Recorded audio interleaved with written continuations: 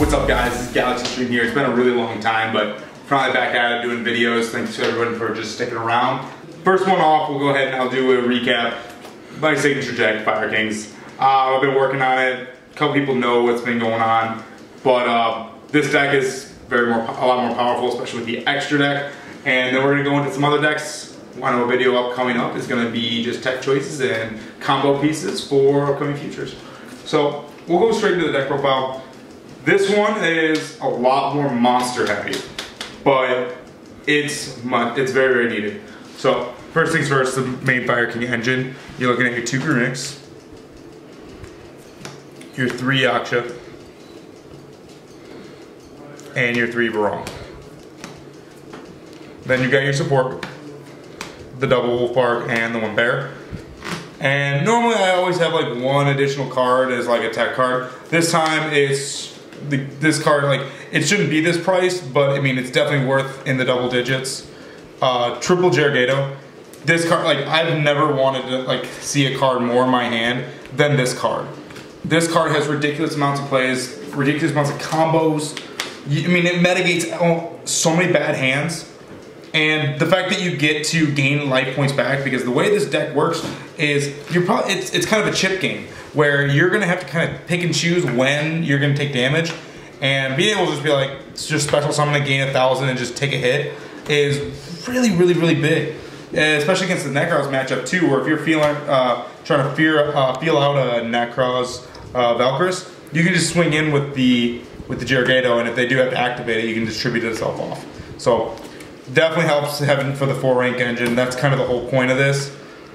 Definitely one of the greatest additions and one of the best cards.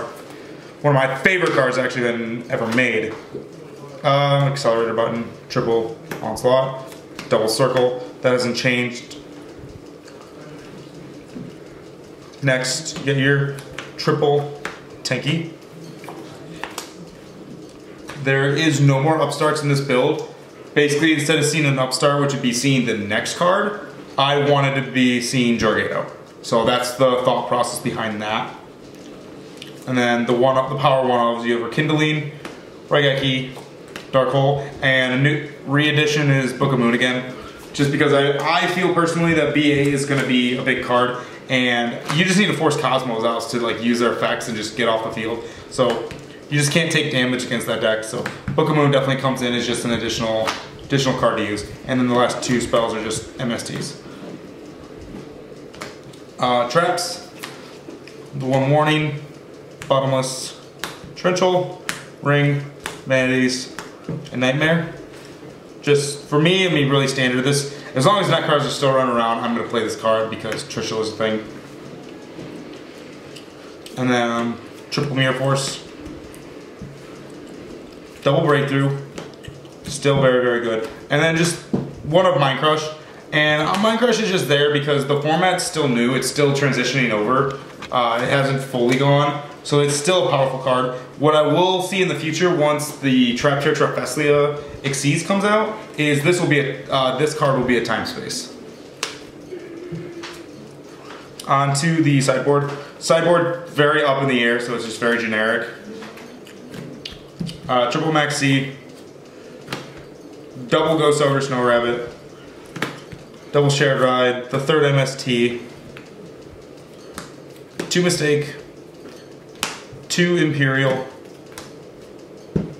and last is just triple Fairy Wind.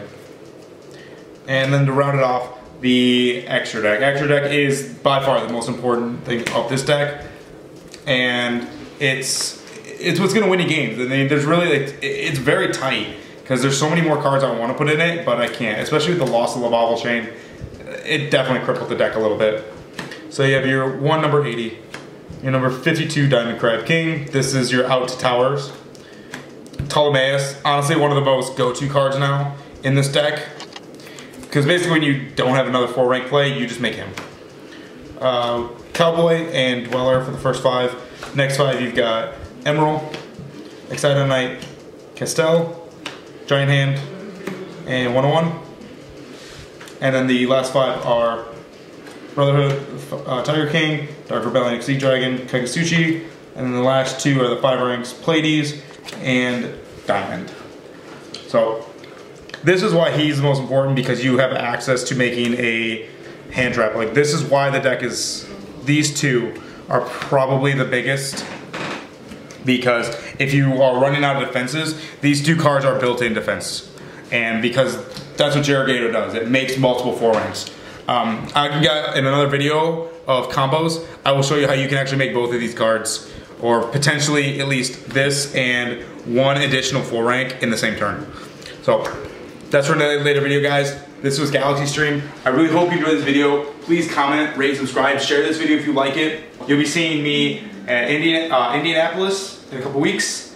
You're going to be seeing me at YCS Dallas. Definitely come find me and stay there. I'll be with a lot of the team. And I've got 1 or 2 more events already planned and set in the books. So I'll be seeing you guys there. This is Galaxystream. You have a good night, guys.